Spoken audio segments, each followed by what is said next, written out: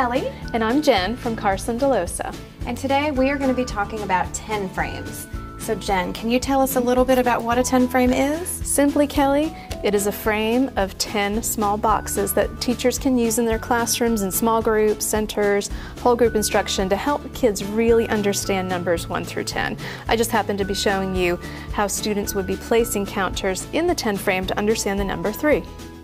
Great, so we're nothing too fancy here, just 10 boxes and building up to the number 10. Okay. Absolutely. Now tell me about these pocket charts that you have on display. I see it looks like we've got some 10 frames built in. Absolutely. This is actually one pocket chart. We're just showing you the front side and the back side. So very versatile, takes up very little space in the classroom because you can just flip it depending on what your need is. On the first side, we do provide these great write-on, wipe-away cards, so teachers can keep programming these cards again and again to differentiate instruction depending on which students are using them.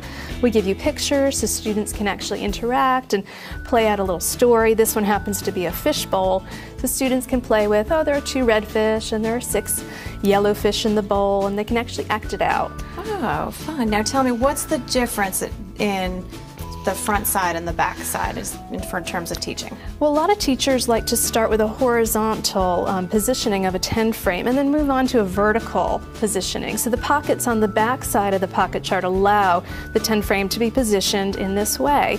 This just happens to be a problem we set up for kids to show 7 in 3 different ways.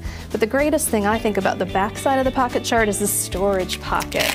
As a teacher in the classroom, especially with math manipulatives, I would always lose these because they'd always be in a separate baggie or a separate box in the classroom. So it's nice that I can keep all the materials that I need for any way that I want to use this pocket chart right here in this handy pocket. Sounds great. And these little counters that you were showing us, are these something that every teacher has?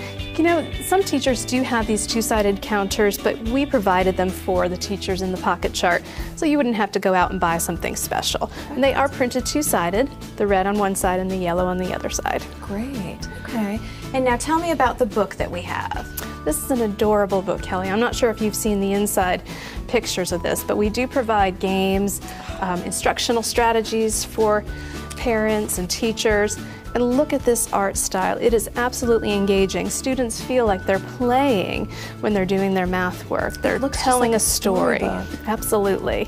We start with some 5 frames in the book and move on to some 10 frames. Now in class, I would use my regular math manipulatives that I have, but if I need to send this home for extra reinforcement, what's great about each page is that there are counters that students can just cut apart at home and use them on their own. Oh, wow, that's great. So parents don't have to go out and find these manipulatives. Absolutely not. They have manipulatives right here at the bottom that they can use with all of the pictures. That sounds great. And tell me, where can teachers find all of these products? Teachers can find these at our website, carson-dellosa.com, or at a local retailer near them. And as always, thank you for watching, and if you have any tips or ideas you'd like to send us, please send them to ideas@carson-dellosa.com. And thank you everyone for watching.